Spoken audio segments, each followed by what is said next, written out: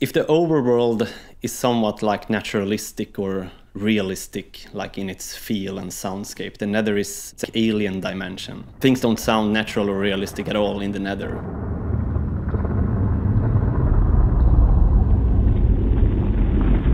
The warped forest is a really like weird biome.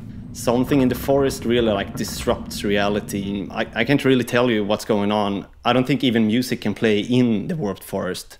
I don't know, but maybe the Enderman can tell you what's up. The Crimson Forest, an Easter egg for creating these sounds is that most of them were created using balloons. Because it creates like a disturbing feeling of something that is like stretching and forcing itself to bend.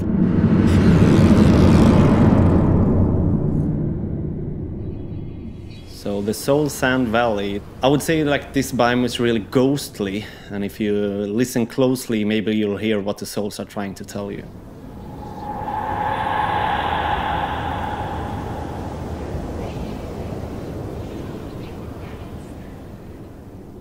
When you design ambience for a certain biome or place in a game, you always start with nothing. You have the visuals and then you have to fill it in with sound. And when it comes to the basalt deltas, I was a bit confused about interpreting the visuals. So when Brandon came up with the keyword radiation, I suddenly knew what I was looking at and therefore could interpret it into sound.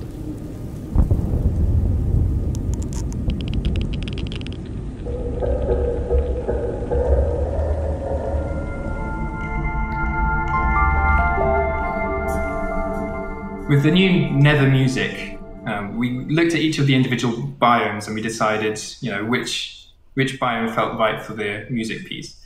However, we didn't have a piece for the basalt deltas. So what I did is I played all the music aloud, and then we kind of sat down and we thought, which piece of music out of what we had would fit this one the best. We all discussed it for a while, and in the end, we chose the same sound that plays the Soul Sand Valley, the same piece of music.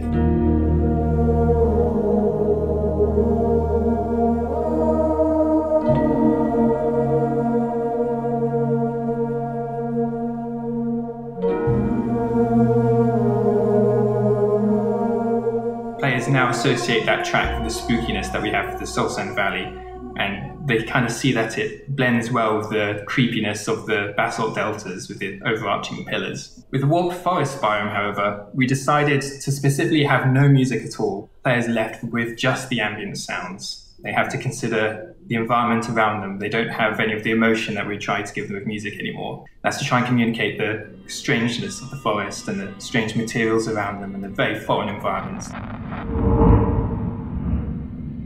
I saw one comment from a fan that was quite interesting. It was, surely we could just drop music into the game. That shouldn't be so hard, But selecting the tracks and finding where they should go and even finding where in the code how they should play, that's quite a lot of work. And I spent a lot of time looking at how the biomes should have individual tracks and seeing how we could remove the dependency on what world you're in, what dimension you're in, and how you're playing the game in creative or in survival mode.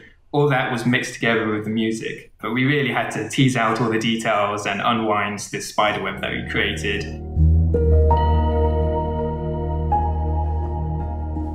I've voiced many mobs in Minecraft since I started in the 1.9 update.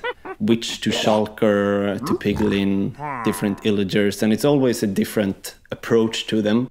We knew from the get-go that the piglins should have a base of pig.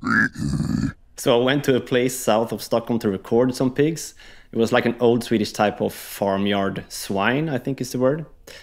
And they were extremely chill and boring, very like monotonous. So in the game later, it ended up using like only a smart part of those recordings, and I voiced the rest myself.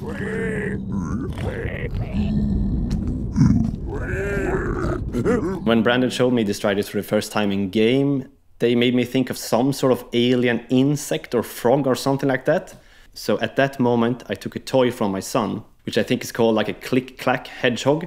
And it makes these cute clicky noises, and when you spin it around, it's like click, click, click. I combined that with my voice to put some more emotion into it, and there was the sounds for the Strider. We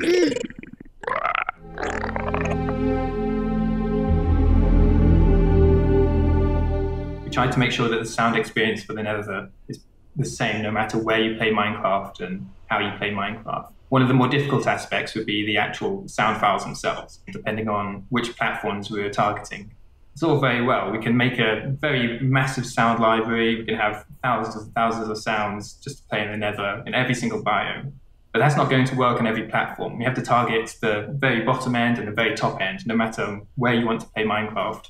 And all these different devices expect different audio formats, and they say we can't play this many channels of audio.